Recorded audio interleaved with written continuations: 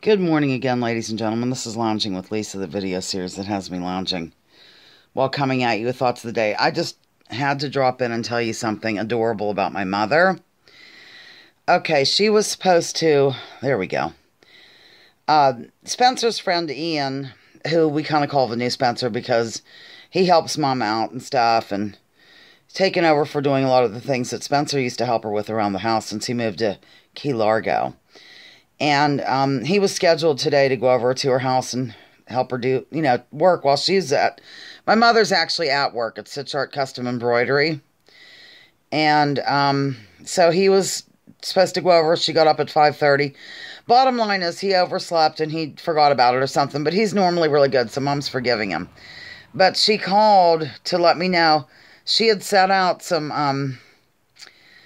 items on the back porch for him on a tray, and she wanted me to go whip it back into the house. Ladies and gentlemen, adorable stuff. Just like, remember when Judith M. Villeneuve, God, this is weird, came to visit, how she had a tray with all this breakfast items and things for her? Well, same thing with Ian. I went over to the back porch. She had 3 donuts and, Ziploc. She had some grapes, like a thermos thing of water, and then some water already poured into a big, like a to-go thing with a built-in straw. You've seen them.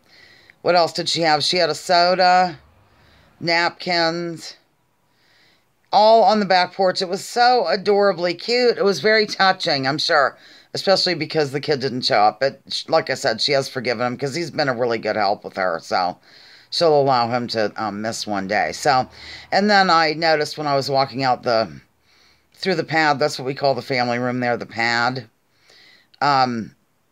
She had a whole list on the table, like written down on a clipboard of tasks that evidently he was supposed to accomplish today. So I just thought it was cute, adorable. Oh, she even had cushions on one of the chairs out on the porch for him and that tray full of goodies. So that's all. Just a little word about my delightful mother, who's very organized and takes good care of her workers.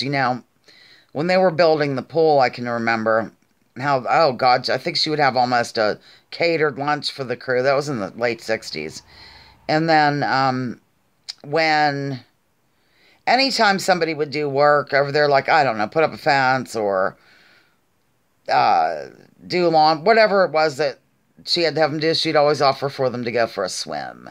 I'd love to go for a swim, but unfortunately, if I'd have to go to the lake because we don't have the pool anymore. All right, that's all. Lounging with Lisa, the video series that has me lounging while coming at you thoughts of the day. Right now, I'm going to get on my I keep looking over this way because it's my laptop, and I'm going to figure out maybe how to use this Wirecast for YouTube. So that's one of my goals today. All right. Talk to you later.